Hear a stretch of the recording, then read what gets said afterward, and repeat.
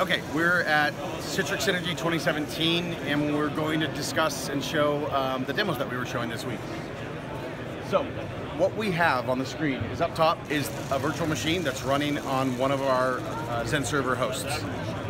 On the right, on the bottom screen, we have Citrix Director that's actually monitoring that machine running. So you can see from a usage perspective, we're actually now able to show GPU utilization of this virtual machine. So I've got my memory, my GPU memory, GPU utilization, encode, decode, and seeing exactly what's going on real time here.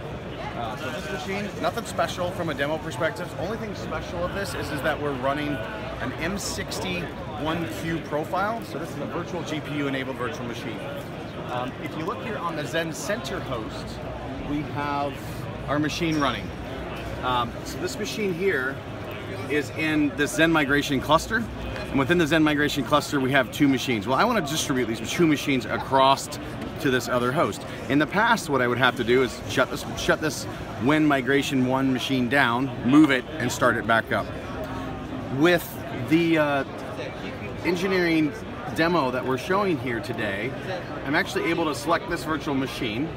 And just to prove what it is here, I can actually go in and look that there's my 1Q profile assigned to this.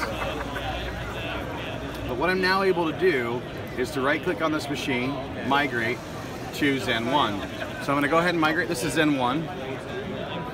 You can probably look at the clock and figure out how long this is going to take. If you show up here, kind of pan out, you can see this is the machine that's running. So there was a slight hiccup in the video, but now we're green again, and now we're running down on XenServer 1. So Xen migration working. If you actually look over here at Director, another neat thing is within Director, we now see where we actually dumped all those resources that were in use on server 2 and then brought them back up on server 1. So we can actually tell that a migration took place here.